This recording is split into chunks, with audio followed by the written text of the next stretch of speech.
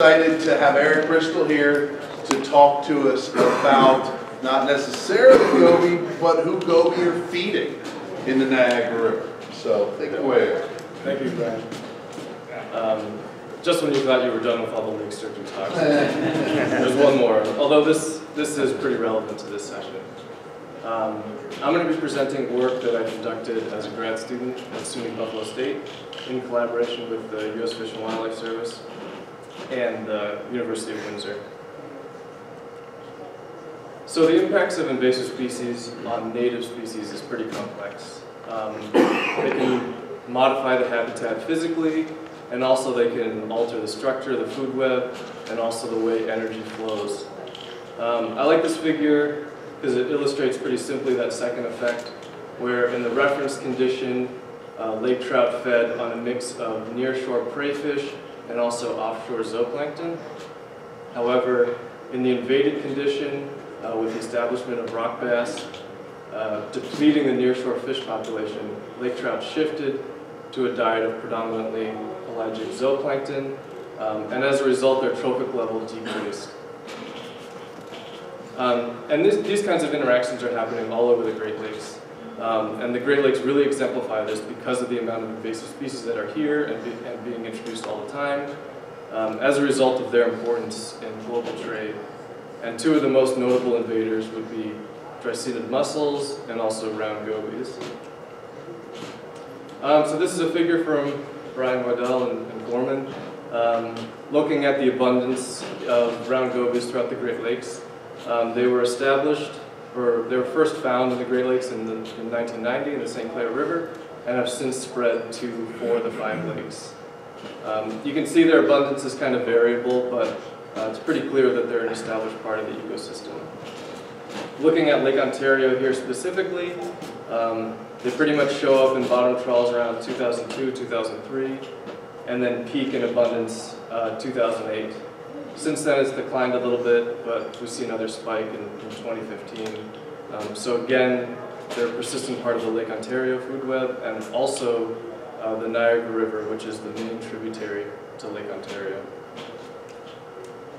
So this is the Niagara River. It's a connecting channel between Lake Erie and Lake Ontario, and it flows northwards. It is split in half by Niagara Falls into the upper portion and the lower river. The upstream part of the lower river is known as the Niagara Gorge. It has very steep cliffs, fast water, it's very deep, and it's pretty rough to work in. So this study was conducted mostly in the section of river that's nice and calm and wide, and that's right near the mouth of Lake Ontario, right here. And one of the projects that the Fish and Wildlife Service has been working on for a while, for the past few years anyway, is an assessment of the recovering sturgeon population that's present there. And we're really interested in the population size, its health, and also what this population is feeding on. Especially because, so Lake Sturgeon are generalist, opportunistic, benthic feeders. Harkness and Diamond in 1961 said that anything living on the bottom is eaten by Lake Sturgeon. And that's really true. A study conducted in the St. Lawrence, looking at the diets of juvenile Lake Sturgeon, found over 74 different taxa in their stomach, some of which are pictured here. And it's also been noted that Lake Sturgeon diets are very system-specific. And so you'll have a population that feeds heavily on chironomids, for instance, or crayfish, or even dreissenid mussels. So you really need to study what the population is eating in your system. And so we were curious to see what they were eating in the Lower Niagara, given the invaded nature of that system. So this recovery of sturgeon in the Lower Niagara is occurring in a system that is completely different from the historical ecosystem. This figure is from a colleague at Buffalo State, Dr. Miller, who conducted a survey of the benthic invertebrate families found in the lower river. This was done by pointer grabs. And these are the top 5 families that he found, and 2 of them, which I indicated with the arrows, are invasive species, including the #1 most commonly found, which is Echinogamous isthmus, which is an invasive amphipod found in over 50% of the sites. The other invasive being quagga mussels. So we're wondering how this sturgeon population is utilizing these invasive species.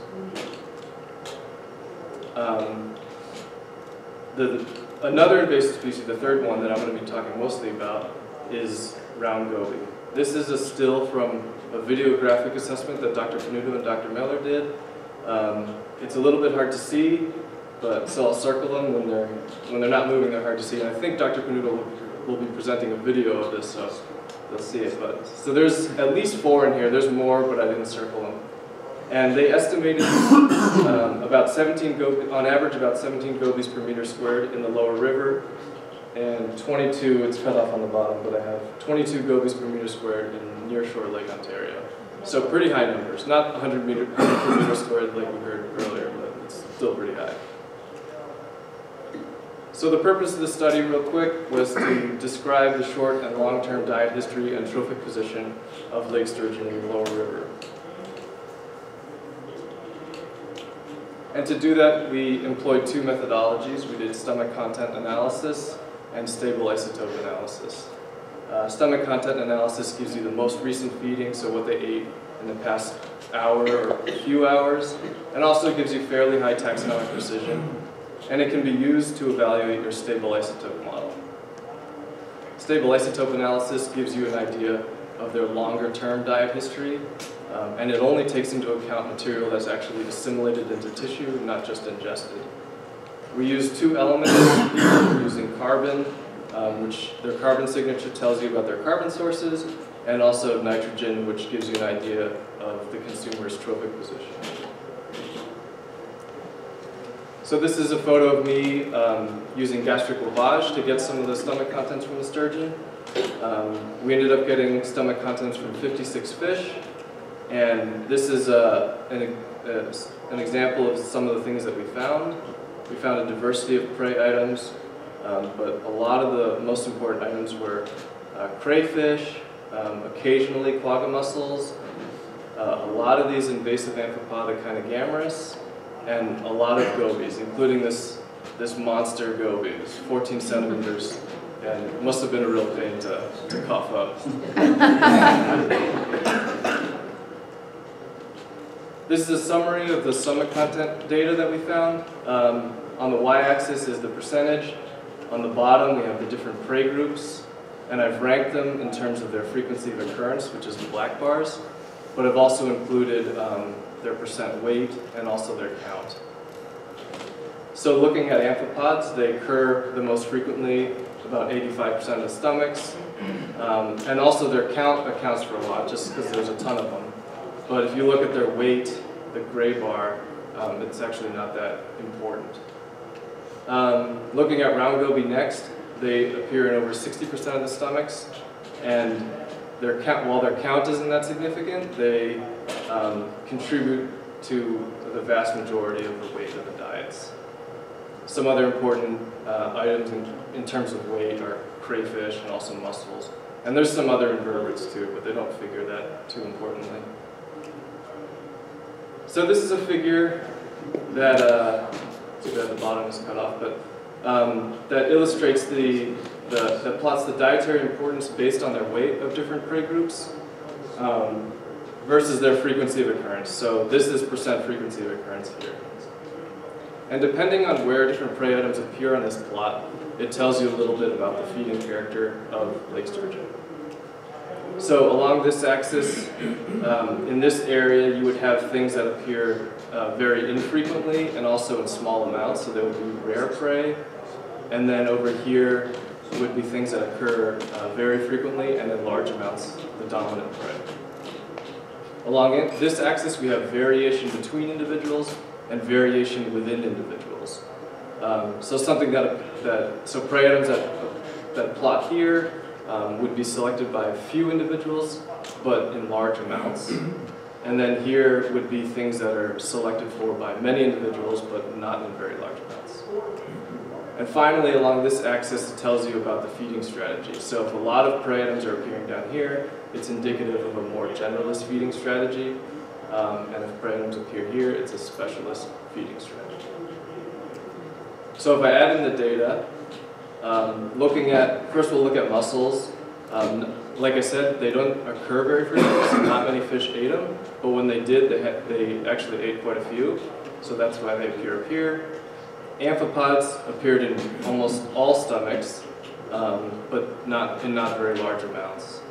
And then there's an array of different invertebrates and some fish that occur infrequently in not large amounts. And finally, if we look over here, you see that gobies appear very frequently and in large amounts, and they would be termed our dominant prey. And so we can kind of see that generalist feeding behavior that sturgeon are known for in this diversity of prey items down here, but we're also seeing that they're very selective for goby, and to a lesser extent, some individuals are for mussels. So we'll see if that story holds up when we look at stable isotope analysis. So we collected food web samples using ponar grabs. We also collected 3 different lake sturgeon tissues. We collected fin tissue and also blood tissue, which was then spun and separated into plasma and red blood cells. The reason we did that is because different tissues have different turnover rates, and meaning they represent the diet over different time scales. So blood tends to turn over faster, so it would give you an indication. It would be isotopically more similar to the diet over the past few weeks or month. Fin tissue turns over more slowly and is representative of the diet of a year or more. So this is a stable isotope biplot with nitrogen on the y-axis and carbon along the x-axis. And unfortunately, you can't see the numbers, but they're there. Typically, when you look at a plot like this, an increase in nitrogen is indicative of increased trophic level, and there's also an enrichment factor that happens between trophic levels. So we used values of 0.4, so when you're moving up a trophic level, carbon increases by 0.4, nitrogen by 0.3. So you would expect the position of the consumer to be here relative to its prey. So if I turn these arrows into a slope and then bring in the data, we can see the structure of this part of the Niagara River food web. Down at the bottom, you have mussels, chironomids, amphipods, oligochaetes. Kind of in the middle, you have more omnivorous species like crayfish, snail.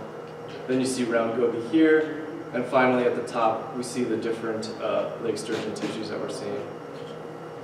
And it's nice that lake sturgeon tissue falls in line along the slope with these different prey items, which means that we're probably not missing some important prey item that we didn't analyze. So this tends to work out pretty nicely.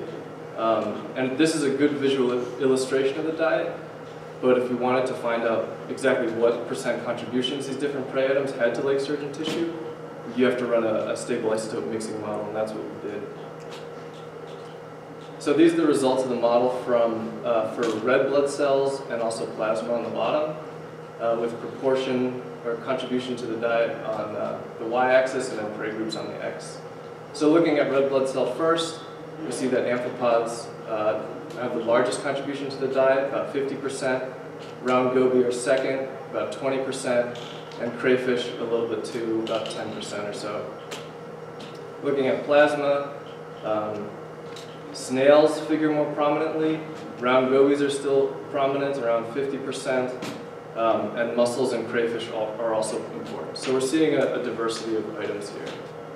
However, when we look at the fin tissue, it's round goby all the time. It's all round goby. It's near 100% contribution to the diet. And what this tells us is that there's some variation and diversity in the diets in the short term as reflected in the blood. But when you look at fin tissue and its longer turnover rate, that means they're mostly eating gobies, and not just in the months that we sampled, but all year round. So in conclusion, round gobies are definitely an important part of the LNR food web, and sturgeon are very reliant upon them. What's very interesting about this study is that not only are they eating invasive species, but they're eating a lot of fish. And this really hasn't been seen in many other systems. I know Ron Brook talked about the consumption of dead gizzard shad in Lake Winnebago, but that's really like a short-term or seasonal treat for them, and I don't think they're eating them all year round. And also in the Rainy River, there is some stable isotopic evidence of them eating fish eggs, but again, like the directed predation on live fish prey is something that hasn't really been seen before. And the sturgeon in the Lower River have a higher trophic level as a result. A related study that we conducted that was just accepted for publication found that lake sturgeon in the Lower Niagara River post-goby invasion reach a higher trophic level at a younger age compared to sturgeon pre-goby. And also we're seeing very high growth rates in the Lower River also. So, I mean, I'm being facetious here, but they're definitely an important part of the food web, and it could be supporting the recovery, but there's a huge caveat. Round gobies prey on lake sturgeon eggs, and if you saw Dimitri's talk yesterday, we're seeing a pretty disconcerting drop in recruitment from 2002 on, and so that's something, you know, it's not, we haven't determined the cause of that, but it's something that we're going to have to look into for the future. With that, I'd like to acknowledge my funding sources and also the many people that helped me on this project. And I'll take any questions.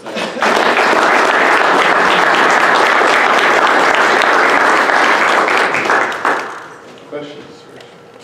Great talk.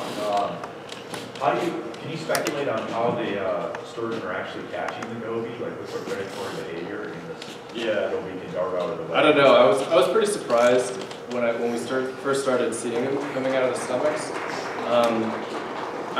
I guess our theory is that gobies are very territorial, perhaps, and they just kind of stand their ground, and maybe they think they're invisible, and sturgeon are just slurping them up, kind of indiscriminately. I don't really know. We don't have any video of them, you know, chasing gobies or anything, but it is a pretty strange interaction.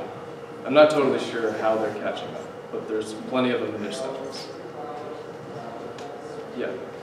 Other than the one duker that you showed, did you look at the sizes or like the size range of the gobies? Yeah. Is it? Well, I didn't analyze it, but I can tell you what I saw. There's a whole range. There's small ones, like very small ones, and some larger ones, but it seems like a good range of different sizes. Yeah. Was there a seasonality? Was any one season particularly more important than others? Well, we typically did the same